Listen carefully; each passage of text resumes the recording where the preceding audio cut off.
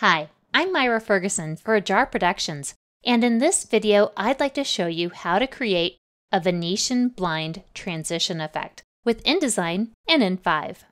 Here's how the effect looks. The two images automatically switch in segments that flip over to reveal the other side. Let's jump over to InDesign to see how to set it up. This effect uses a combination of several multi-state objects, or MSOs, that are converted to 3D flip cards and set to autoplay. While I set this up, I'm going to show you a few InDesign tricks to set it up a little faster, including placing an image into multiple frames, which is a technique that my fellow Ajar teammate Erica Gamet demonstrated for Creative Pro. I'm going to place the two images into a series of 7 frames. To make the 7 frames all the same size and to eliminate the space, I'm going to use Gridify and a modifier key. I'll use the rectangle frame tool to draw the frame the width and height that I want for the effect's dimensions. Without releasing the mouse, I'm going to use the right arrow key on my keyboard to make 6 divisions, so I end up with 7 frames. I'm still not going to release the mouse just yet because I have these spaces in between each division that I want to eliminate. To get rid of them, I'll press the Command key on macOS or the Control key on Windows while pressing the left arrow key until the spaces are gone. I'm going to make a new layer, copy and paste these in place for later, and hide the layer with the copies for now. I have my 7 frames, but I want to place the image in them so that it looks seamless. To do that, I'll select the 7 frames, go to Object, Paths, Make Compound Path. I'll place the first image. Notice that it treats all the frames as a single frame.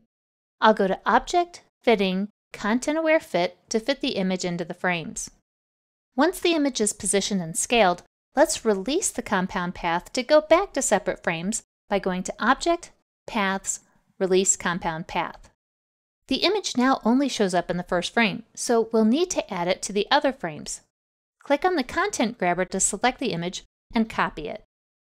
Select the next frame, right-click, and select Paste Into. Click on each frame and repeat pasting the image into the rest of the frames. Let's hide these and repeat the process for the second image. I'll hide layer 1 and show layer 3. Let's select all the frames and go to Object, Paths, Make Compound Path. Let's place the second image,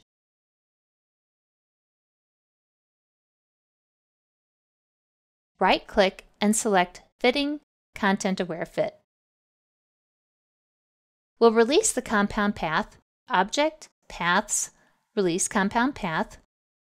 Click on the content grabber, select the image, copy, and paste into each of the other frames.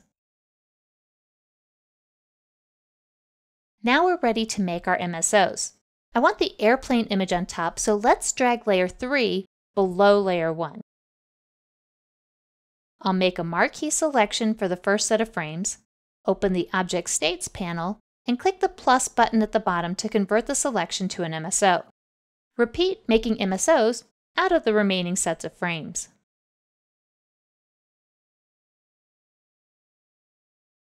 We now have our 7 MSOs, so let's make them all 3D flip cards. I'll select the first MSO and go to in5 Interactive Widgets 3D Flip Card.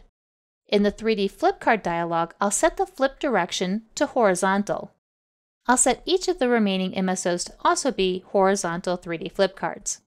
As 3D flip cards, these will individually flip when they're clicked.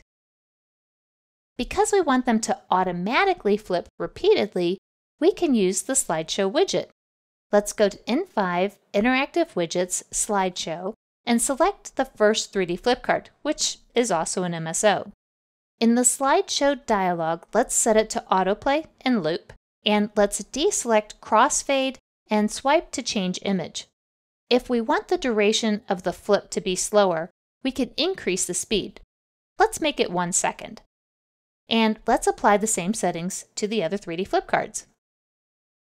You could stop here if you want, but I want to show you the result we get at this point. Let's save and export. Notice that the images are flipping automatically, but we're seeing the white of the paper behind the images. And depending on the scaling of the browser, you might see thin white lines between the 3D flip cards. We can make this transition more seamless. Let's go back to InDesign and I'll show you how. I'll select the 3D flip card, copy it, and paste it in place. Then I'll drag the right side so that it fills the entire width of the frames. Because it's a copy, it already has the 3D flip card and the slideshow settings applied. We want to keep the slideshow settings, but we don't want it to flip. So in the 3D flip card dialog, let's set it to none. Now let's send it to the back. I'll right-click, select Arrange, Send to Back. Before we export again, let's make one more change.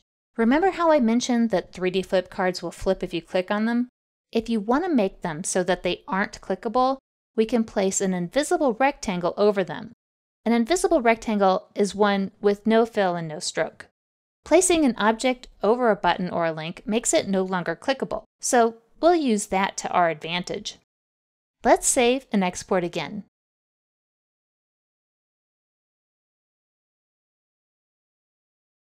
Now we have a seamless Venetian blind transition effect.